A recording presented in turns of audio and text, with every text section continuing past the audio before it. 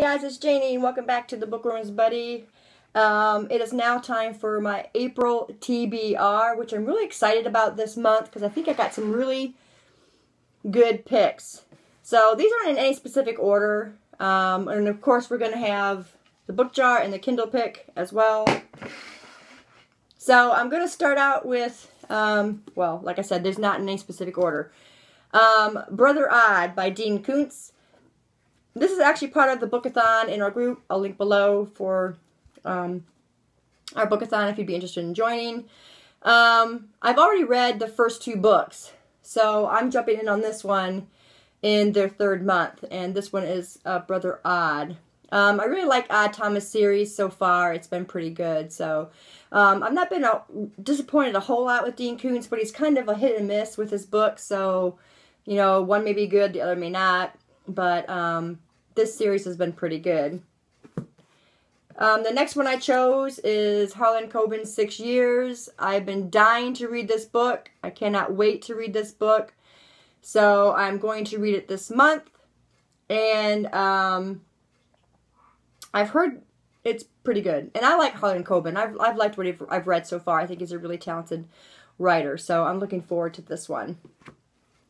I'm not going to be reading the synopsises and stuff because it takes a long time to do that. The next one is The Coffin Dancer by Jeffrey Deaver, book 2 in the Lincoln Rhymes series. This is also for our bookathon in the Bookroom Buddies group. And I'm looking forward to getting a little bit further into Lincoln Rhymes' life with Amelia Sachs.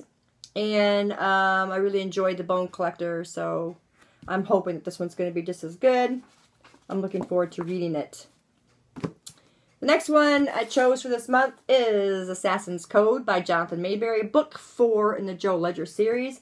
I'm kind of anxious to find out what this one's going to be about. I'm going to go ahead and read this one because I really enjoy his stuff.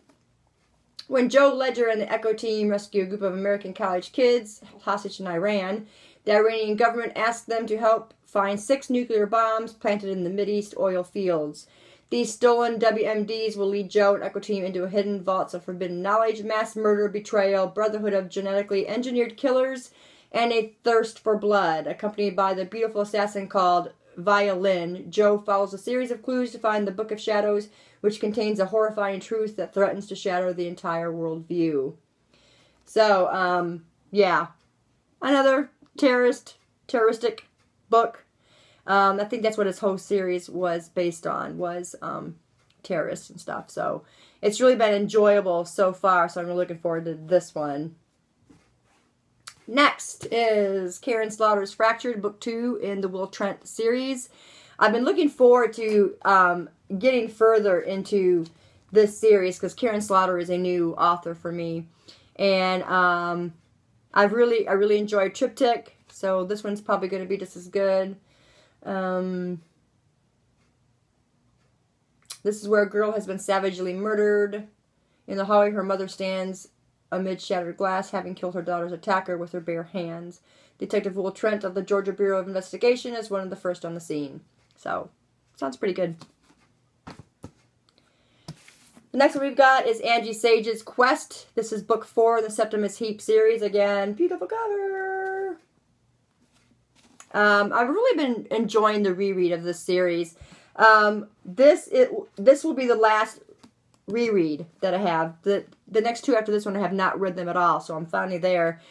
But these are so fluid and so easy to read. I've just really been enjoying the premise, the characters, the storyline. Everything is great. The next one is City of Bones.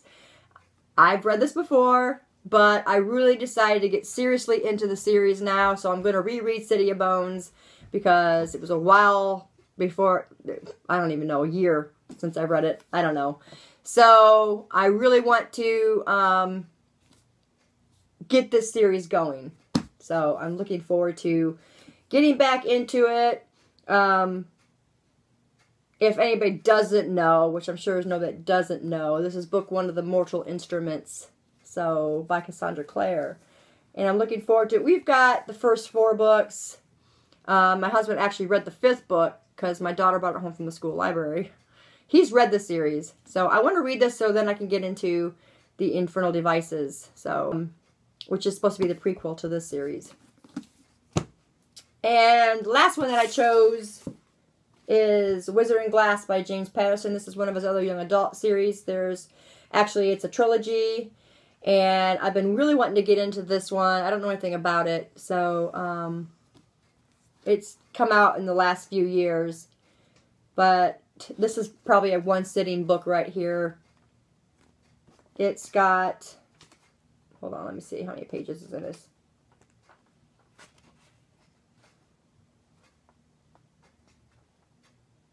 This has got 307 pages in it, and it's super easy to read, if you can see that. So, this is probably going to be like a one-sitting book.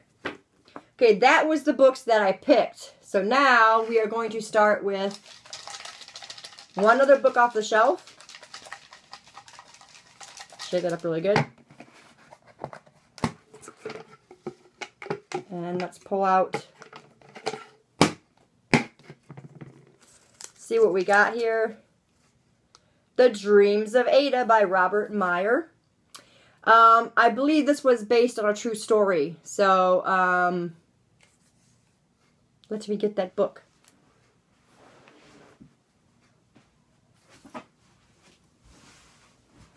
Right here.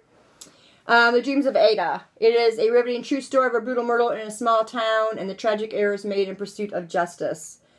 So, I had actually just hauled this book in March. It was in one of my March book hauls. And I just really found it interesting and picked it up. So I'm looking forward to reading that. So there's that one. And now for our Kindle pick.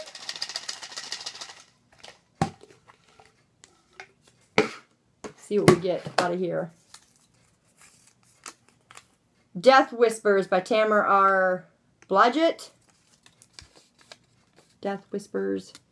So we'll keep that over there so I know. And that is my April TBR, guys. Thanks for staying tuned. We'll see you again in the next video. Bye.